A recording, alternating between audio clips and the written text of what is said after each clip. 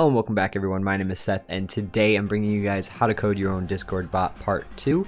I'm actually not going to be doing the command handler in this video just for the sake of keeping a little bit shorter videos. So this video we're just going to be setting up our index file, our bot config file, grabbing our token and stuff like that. So getting started, we're going to go ahead and open folder, create a new folder wherever you want on your computer and name it basically whatever your bot is, and then go ahead and open that folder.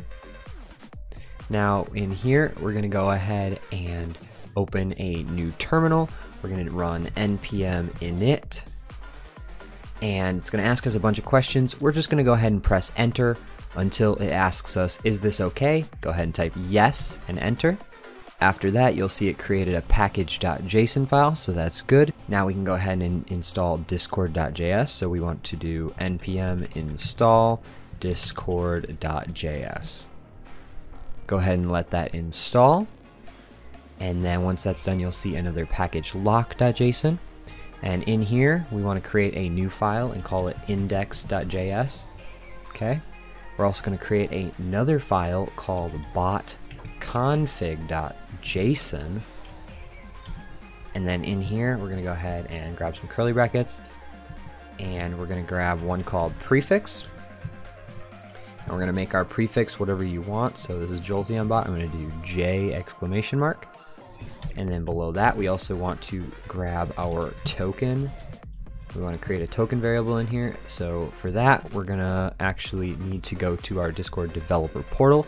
If you don't know how to do that, I'll leave a link in the description, but go ahead and just open your Discord developer portal, find your bot, go to your bot page, click copy token. Never let anyone see your token, as they can actually steal your bot and do crazy things with it. So don't let anyone see this. So once you have that copied, we're going to go ahead and paste it in here. Okay, save that, and then we can X out of our botconfig.json. In our index file, we're going to go ahead and add a few things. We need to define Discord, so Discord equals require discord.js. Okay, so then we have Discord defined in here. Now we need to define our bot, so we're going to do const bot equals new discord.client. Make sure you uppercase everything like I am. It needs to be specifically like that. And we're going to go ahead and now add disable everyone true. Okay, just like that. And then below this, we're going to go ahead and add our bot config file, and we're going to let that equal require, and we're going to set this to bot config.json.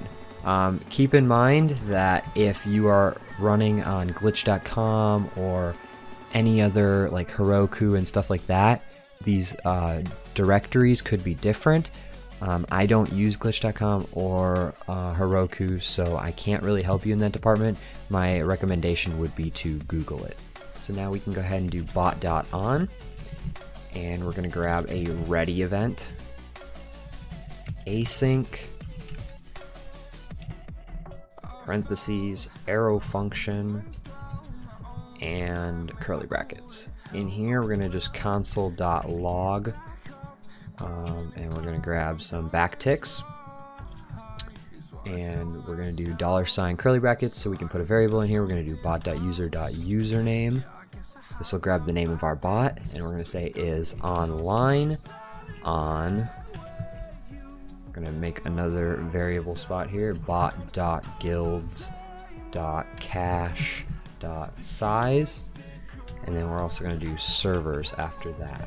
And this then, when we run our bot, will tell us how many servers our bot is on. Below that, we're also going to do bot.user.set activity.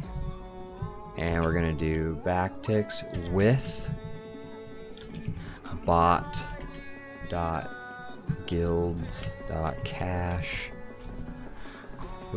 cache.size. And we're going to grab servers as well. Okay, so we're done with that for now. We can enter down. We're going to do bot.login, and we're going to grab our bot config.token.